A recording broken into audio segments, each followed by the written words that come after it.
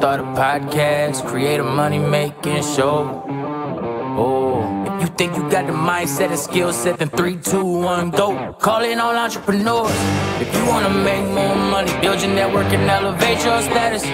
If making money from your show is one of your goals, let Tim Holloway teach you how to make it happen. Let's go.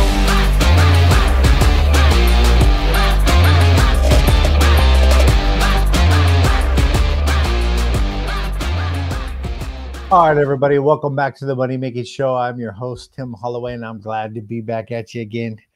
Hey, man, I got a special guest. Gosh, we've been, I think I've at least known of you for at least a couple of years, but through different masterminds and stuff. And then we find ourselves in the same mastermind again. So yeah. Thanks for taking the time, brother. Julian, can you introduce yourself to the audience, brother?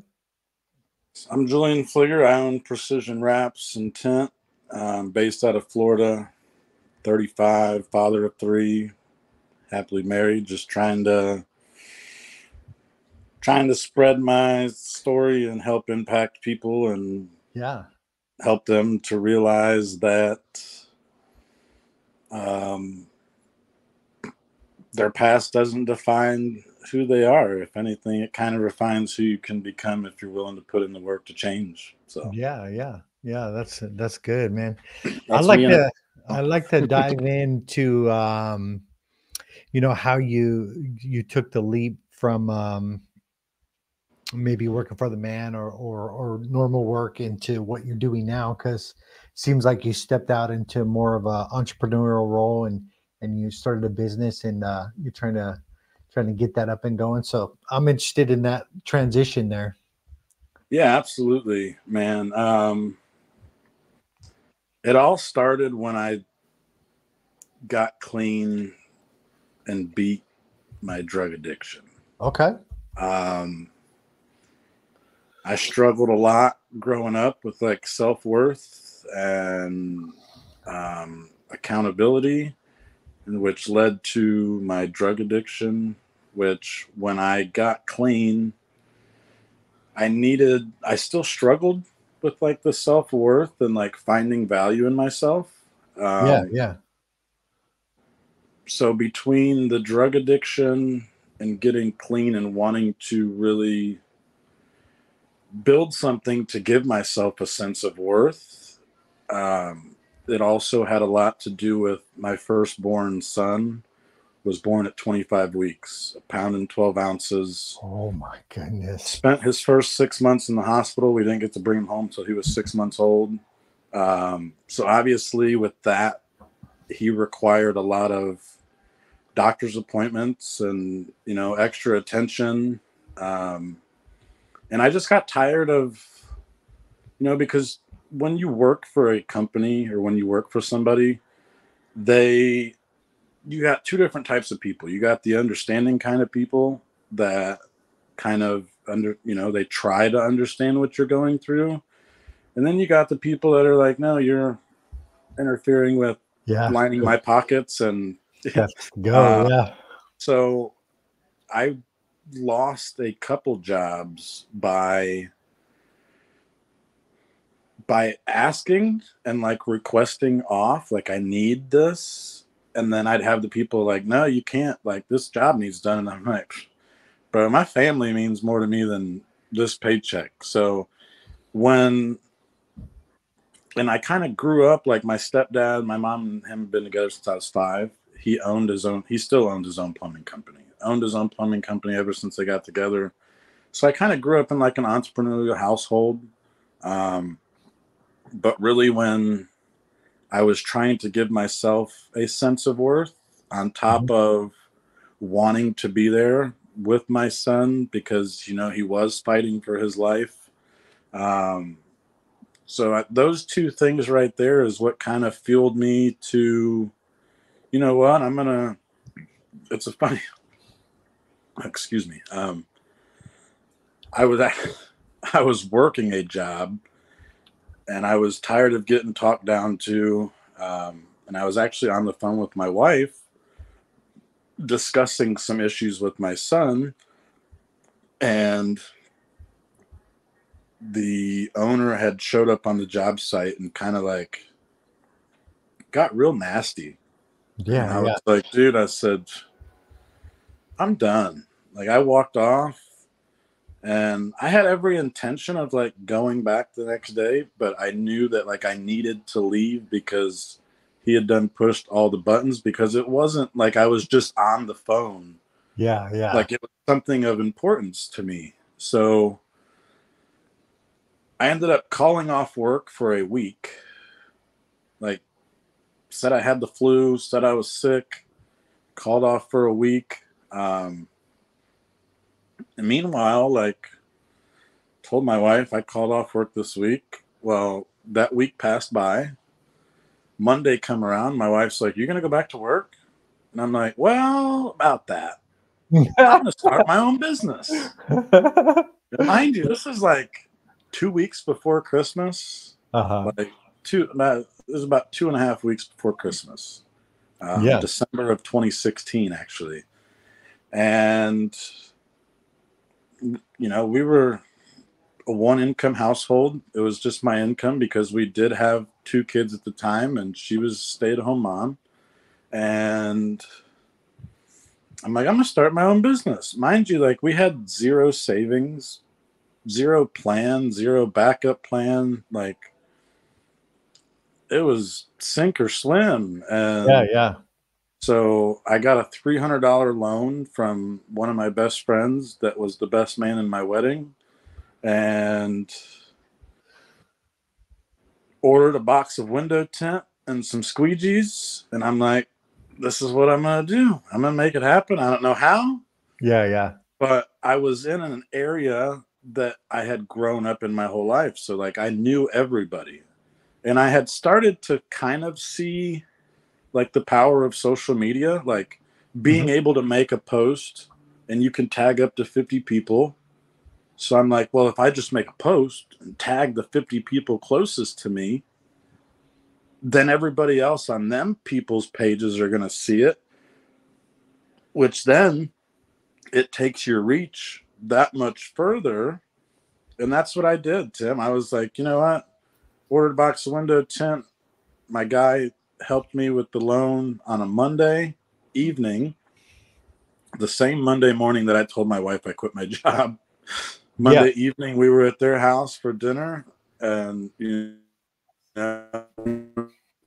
women and kids were inside. Me and him were out in the garage.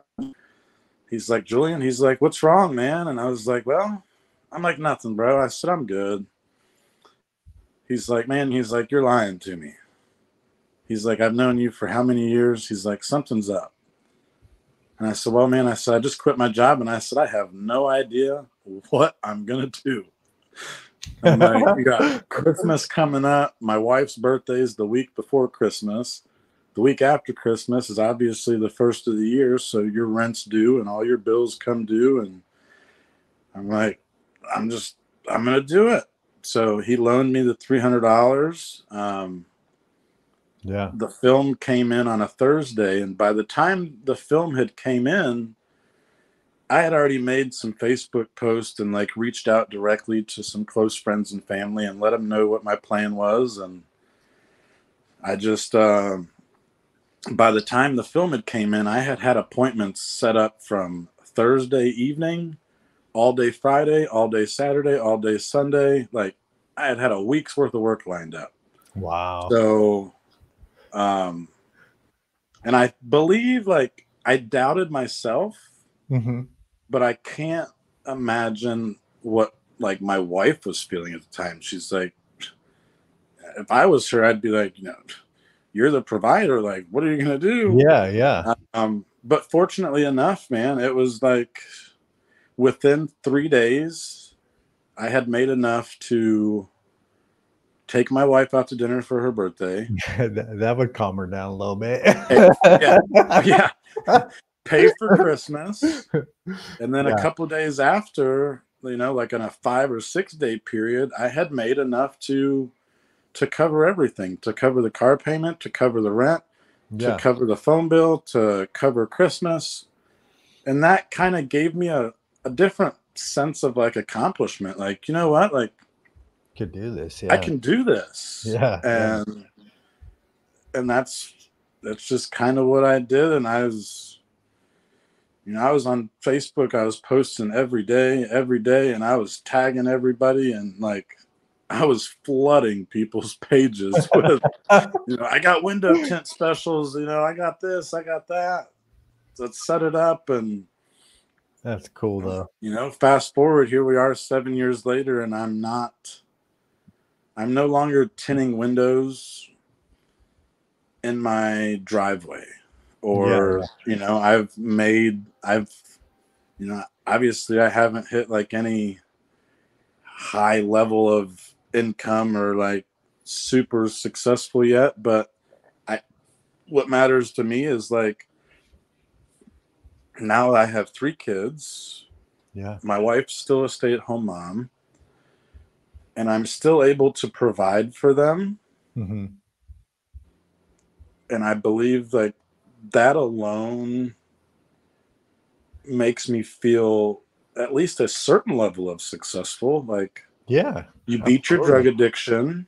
Mm-hmm. You worked on a relationship with God. You have 3 healthy children. You're able to provide for them, and you no longer work for the man. Like, you've been in business. This will be December of 16. So, I mean, what are we, 7, 8 years in now? So it's like, but it's, in 8 years, obviously in the entrepreneurial world, like it can be a roller coaster. So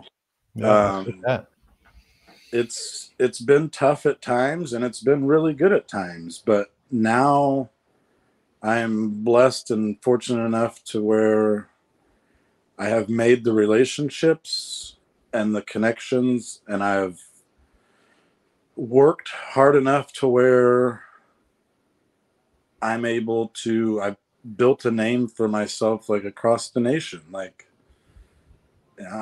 now I'm no longer in one spot. Like right now I'm in Texas. I've been here 2.5 weeks. Before I was here, I was home for a week. And then before that, I was in Texas again for 2.5 weeks. And, I've been all over Texas. I've been all over the place, whether it be installing window film, or whether it be, wrapping a fleet of 30 to 50 to 80 vehicles, or, rebranding a vehicle or a fleet of vehicles. And, now we've moved from Ohio to Fort Myers, Florida. So now I'm slowly being able to build the life and give my family the life that I've always dreamed about. Yeah. We're in sunny Florida now. You got a beautiful house. You're by the water. So they're happy, and we absolutely love it. And I get to travel the world and see new places and make more connections and get paid for it. Yeah. That's so cool, man. It's love it. That's how I got into the entrepreneurial world. I was left addiction and was mainly really just trying to prove to myself that you are worth it. You are capable of achieving something. You are capable of building something. And that, just because you come from a troubled past, or you did spend so many years doing drugs or this or that, like it doesn't matter. Like, no matter what your past is, if your heart's in it and you work hard enough, you can accomplish anything. Yeah. That's good, brother. Man, I relate to so much of your story. I battled with addiction most of my life. My last battle was alcoholism. My first battle was meth. It started out as like downers into any form of opiate, that was But then when I grabbed a hold of meth, it's like all the opiates, just like I don't want nothing to do with those. Like this is my thing here. And Meth was my drug of choice too. yeah, Meth was yeah. and Took so me. like, Go ahead. no, I mean, just like to hear that, like obviously, like I didn't know that part about your past. You know, we met a couple years ago at, I think it was Zach Babcock's first event. Yeah, Is yeah. when we met, and that's really when I first dove into like self-development and trying to become the best version of myself in a much more stronger way than just beating addiction or starting a business. Like really trying to cultivate the right relationships with the right people. That way I can get in the right rooms and have the right conversations. But it is it was awesome to hear you say that. Like to know that, you know, obviously if you're, you know, if you have a history with meth, then you probably know that like methamphetamine has a 2% recovery rate. Yeah, it's pretty low. 2% of the people that use it can get off of it and turn their life around and never look back. Yeah. And I quit everything cold turkey. Like I just was on like an 8-day bender and woke up one day and I said, enough's enough. Wow. I wasn't brought into this world to live this life. Yeah. And I left everything behind and I never looked back. So Yeah. Yeah, man, that's so good. Proud of myself, but proud of you too, because I can experience, you know, I know from experience that it's not an easy one to beat. Yeah. I fortunately I kicked it at a very young age. I was living on the streets very young. I was taken away when I was 10 and wore the court and stuff and run away, drop out, you know, all the typical stuff. Helping the older guys, you know, cook dope and all that stuff. But yeah, it's funny. A cop took me in, man. It's a really funny story when I tell people. I'm like, because I was raised in a skinhead environment, and you know, we did think highly of the police, if you know what I mean. Yeah, absolutely. Now I get it. Anyways, the cop took me in and he's spent 4 years with me, man. Being kind of like a dad figure and mentor me. He was just a big dude, man, and lift weights and had a great marriage and had things. And I'm like, gosh, I've never seen a man like this in my life. You know, we're just surrounded by addiction and pain and stuff, and men beating their wives, and it was crazy to experience that. I did have to go round 2 with alcohol. You know, I thought that you know it'd be okay for me, and so you know I did a second round of addiction that led me into a pit too. But you know, I got 2 rounds and I kicked their ass twice, bro.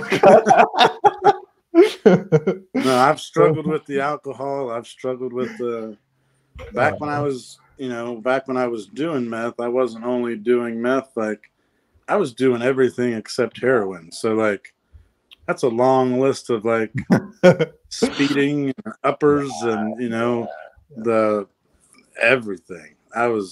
You name it, I was doing it. Like I'm here to party. What can we get ourselves into? Yeah.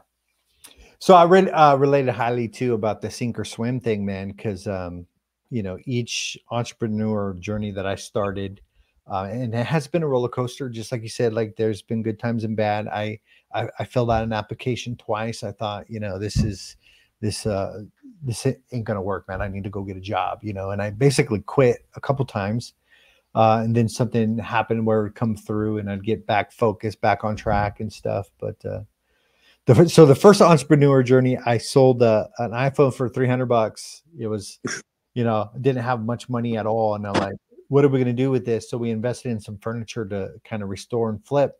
And we ended up selling it for double. And we're like, holy smokes. And so we're like, gosh, let's get 2 of them this time. Right. So then we got 2 of them. And then we started posting on Facebook Marketplace and selling and flipping the furniture. And it was like, there were some weeks that we did like 5 to 7 pieces a week, and we were like making bank. We're like, wow, off of just selling a $300 phone, Right.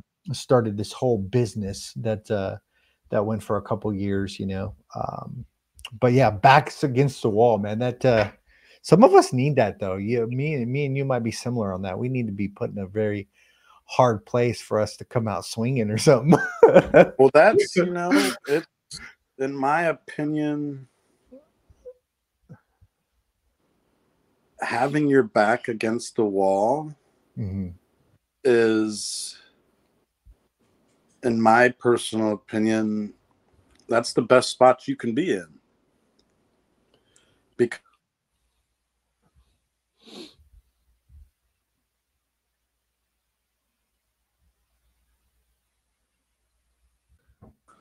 so, yeah, my opinion is with your back against the wall is probably the best place that it could be in some instances, because you don't have anywhere else to go.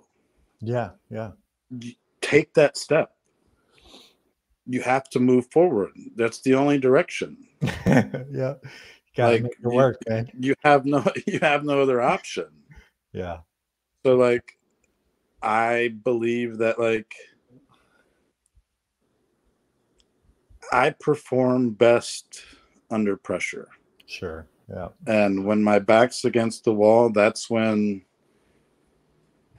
it pushes me to take a step that maybe if my back wasn't against the wall, I might have been afraid to take. Yeah. Yeah. But with my back against the wall, like now I have no other option. Like I have to take this step. Yeah. Yeah. I get that.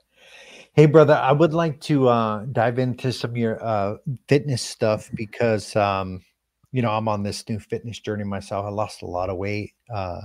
Gosh, when you see me, I was probably at my heaviest. Like, No, you look good now, man. yeah, Proud of yeah, you. lost a lot of weight. Anyways, I'd like to pick your brain as far as the activities and what you're doing inside of the gym. Like treat us like noobs, because a lot of the guys that listen to this, they haven't even really started their journey that much, like haven't really done anything. So speak to us very very plainly about your routine, and so we can get some wisdom from you, brother. So as far as fitness, like I started in the gym probably shortly after I started my business, because I was listening to all these motivational videos of all these entrepreneurs, and like a lot of the successful ones have that morning routine of like they go to the gym and it prepares them mentally for the day. And so like I started in the gym, and then like for 5 years I really went with no direction, like no real workout plan. I was still eating like crap. Um, but I was there every day. Like I would show up and I would do random workouts, and I was doing my best to just keep showing up. Yeah, yeah. And a couple years ago I got connected with a personal trainer, and he is actually in our Uncaged group. So met Mickey, talked to him for a while, got connected with him. And then about a year ago is when I pulled the trigger and hired him as a personal trainer. And No. that's kind of what really slingshotted me forward. Because like, if you look at a picture from me a year ago or 2 years ago to looking at a picture now, it's like, holy cow, like the transformation, it's crazy. Yeah, yeah. But a lot of it has to do with you can't just show up and work out random muscles. Like just show up and I'm gonna hit all these machines and I'm gonna do something, and one day I'm gonna see a result from it. Like, and it, like, I didn't know anything, but it, after hiring him and learning from him, like a lot of it has to do with our diet. So like I do my best to track all of my macros now, and try to eat a certain level of protein and a certain level of carbs a day. But like the gym, like I have a certain schedule, like, and we'll do like a push day, a pull day, and then legs. So Okay. like I go 7 days a week, and like Monday I'll do a push day to where it's more, more like chest and stuff like that. And then the next day I'll do more of like a pull day, which is more like your back and everything like that. And then, legs, and I'll rotate it out like every other day. We'll do push, and then we'll do a pull, and then we'll do legs, and then I'll circle back around and do a push, pull, and legs. And then normally on Sundays, I'll do just kind of like a general full body workout. Like I'll hit some legs, I'll hit some arms, I'll hit some back, and just kind of just hit everything that I can. But what I've started to do here in probably the past 8 months is no matter what muscle group that I'm working on, like every day I always make sure that I hit the treadmill first thing for 30 minutes. And I'll generally put the incline on like anywhere from a 4 to a 7 incline. And I'll put the speed at about anywhere from 2.5 to 3. And that way it's almost serves as like you're walking uphill. Yeah. At a fast pace. So it gets everything going.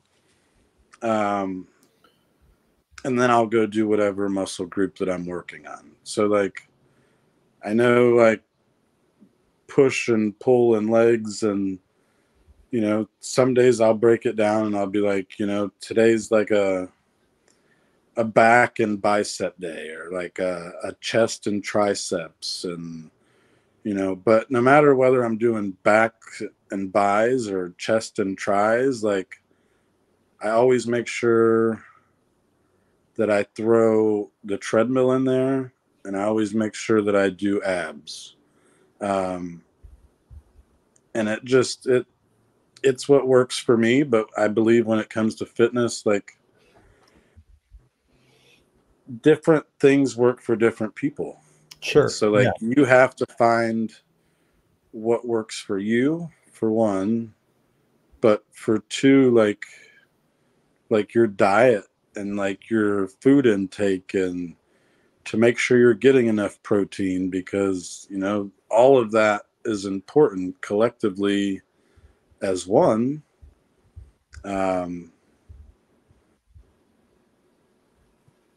But the fitness has definitely not only helped me in my business, because I'm a firm believer that like you're going to give, like if let's say you had 2 contractors come up to bid a job for you, and you've got one that is like lean and in shape, and you can tell that he takes care of himself and he handles himself well and he presents himself well. Yeah. And then you have another one that, is kind of sloppy and super overweight and doesn't really carry himself well.